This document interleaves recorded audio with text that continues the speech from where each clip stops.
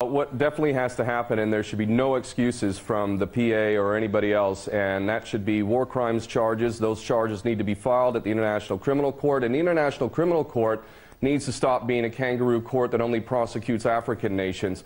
The United States also needs to be facing charges for an unlawful invasion of Iraq, in which 1 million to 2 million people were killed, millions of refugees, millions of orphans. There is no justice in this world. We need the International Criminal Court to actually serve the people of this planet who absolutely reject war, especially wars of aggression.